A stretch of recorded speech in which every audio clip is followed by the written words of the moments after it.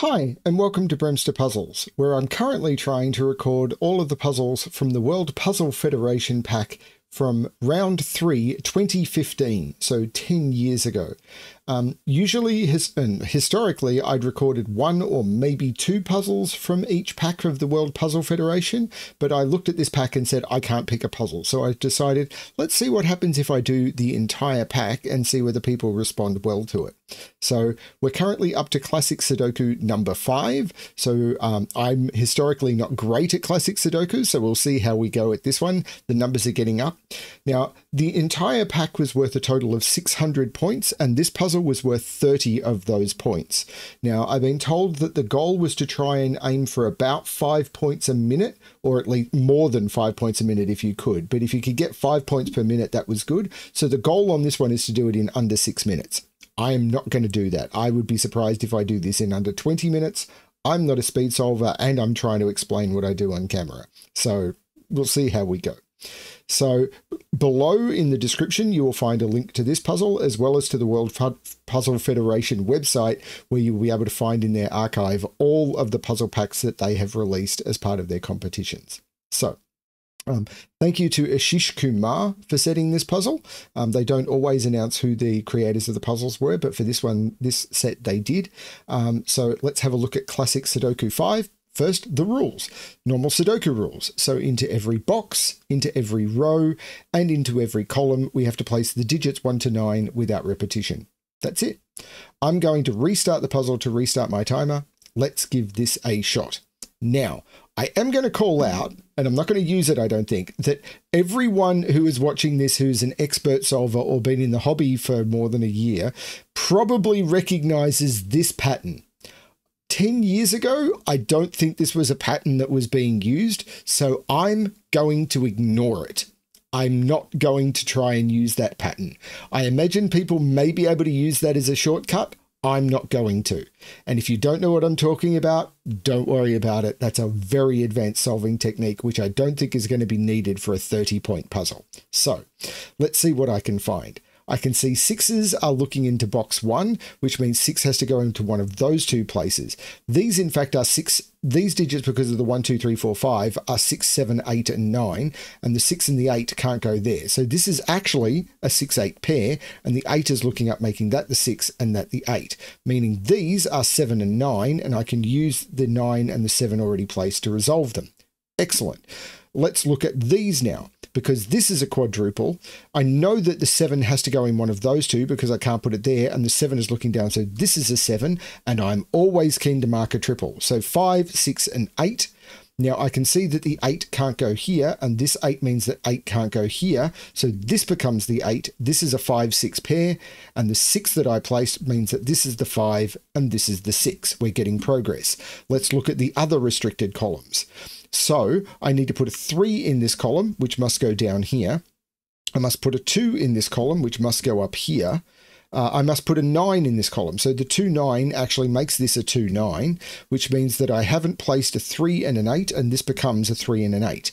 Now this does something quite special, which is I've now got the 2, 9 means that these can't be 2 or 9, otherwise these would be the same digit. So 1, 2, 3, 4, 5, 6, 7, 8, 9. These now must be 4 and 5, and the 5 is looking up, making that the 4 and that the 5.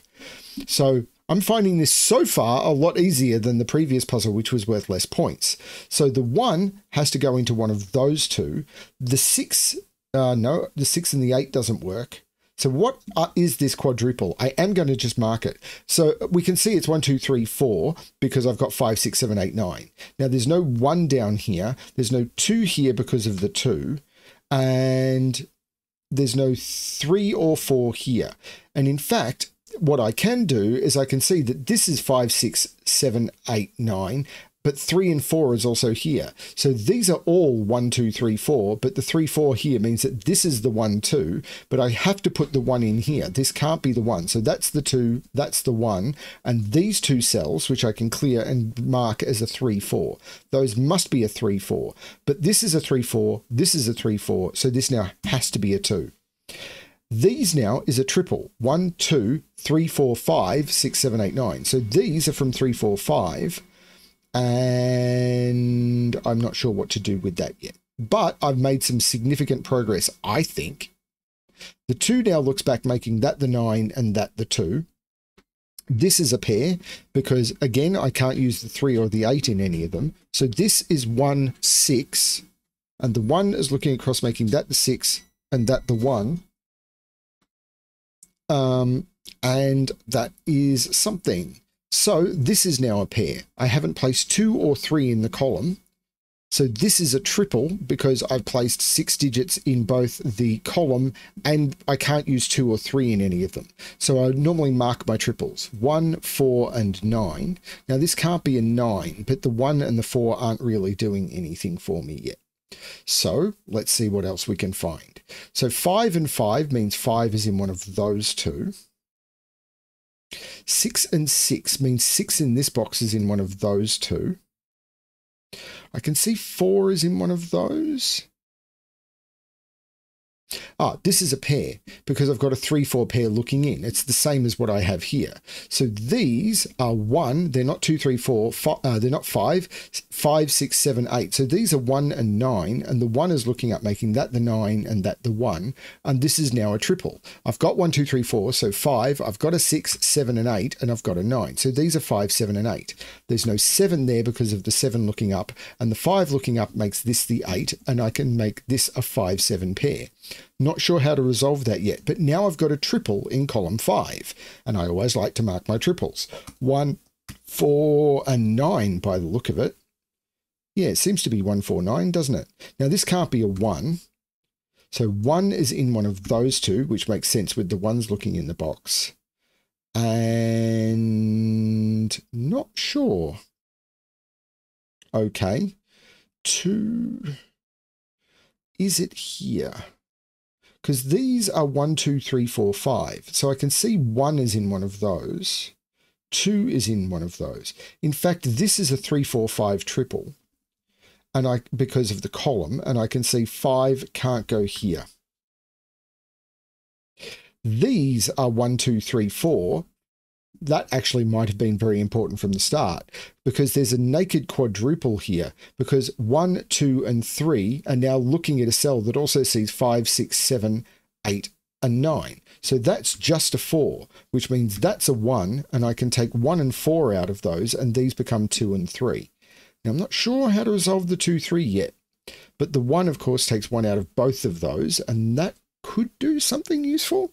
Yes, it does, because these aren't 4 anymore. They're 1 and 9, which look down, making that the 4, which makes that the 3, and takes 3 out of both of those. But the 3 looks back, making that the 8, and that the 3. The 4 looks across, making that the 5, and that the 4. The 5 looks up, taking 5 out of there. So I removed a 5 corner mark, so I have to put the 5 in the other one.